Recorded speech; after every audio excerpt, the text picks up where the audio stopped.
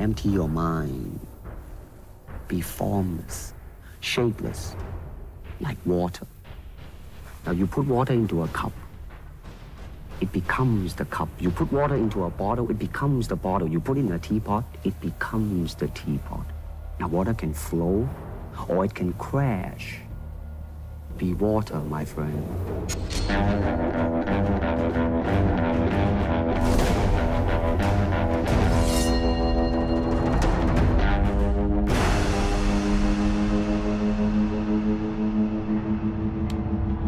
Casting the main character, Assam, I knew it was going to be a challenge to find someone to play the role, and it was going to be a global search. It was a tall order. You're looking for an actor who is compelling and can handle all the drama and vulnerability, but is also really funny, who can also fight. There was just something so introspective, but also like sort of quietly fierce about Andrew that really just felt right. I never thought I'd be able to play Assam because I'd never seen a lead Asian guy on a show before. I'm blessed. I get to do this. Andrew came in. I'm not making any promises. And he blew us away. This is why you want to tell these stories. You want to find people who come in and seize it. And in many ways, that is, to me, kind of embodies what Bruce Lee's all about. Casting the show, we looked all over the world, and we found Koji in England, we found Jason in Hong Kong, we found Joe in Indonesia, we found Diane in LA, we found Olivia in Canada, and we have Hoon Lee, who played Job on Banshee. My goal with this show was to have an interweaving story for 11 or 12 characters, but it felt really important to me to include both the police force and the mayor and the executive branch.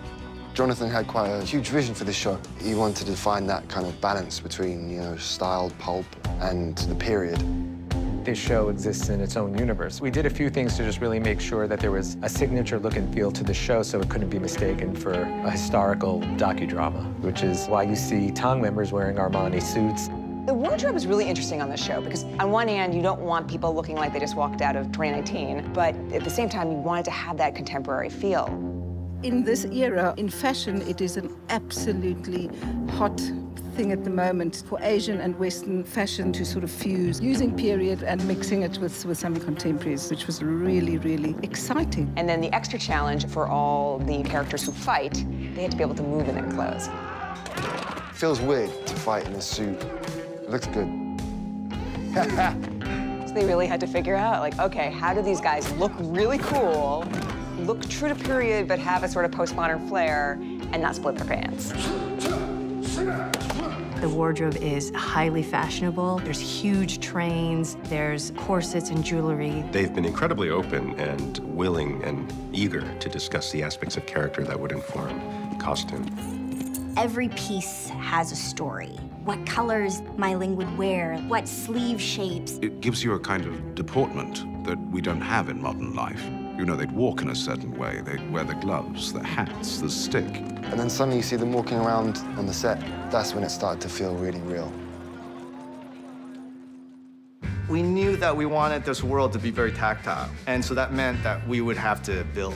Recreating 1878 San Francisco, you're going to be starting from scratch. And then there was a lot of discussion about scale and the scope of what we were going to be able to create for a backlot. For 24 hours, we just sat talking about we have to build a set that we can reuse. The Chinatown backlot we've built has multiple streets and alleyways which can be redressed to make it feel like an entire city. It's pretty remarkable. We built the hills, we have Chinatown streets, we have Irish Town. The fact that the set is so comprehensive and so detailed, you don't have to expend any extra energy. You just are in this world. We tried to avoid having green screens and blue screens all over the place.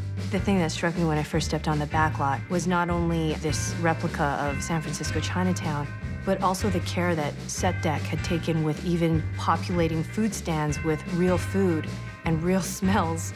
You make use of a lot of the historic buildings in Cape Town as well. We shot at City Hall. The photographs I've seen of San Francisco 140 years ago are pretty accurate.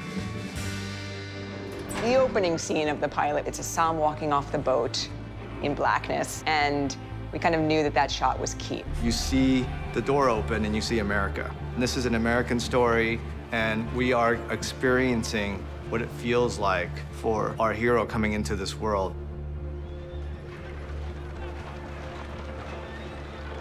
I'd like to think that Bruce Lee, if he saw the show, he would be proud. I think we made a very concerted effort to celebrate why he was doing it, what he was trying to do.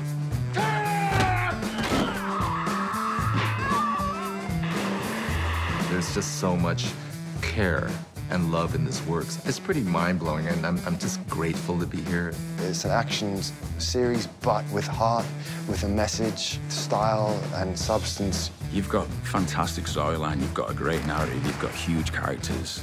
The show itself, it's a melting pot, which is what America really is.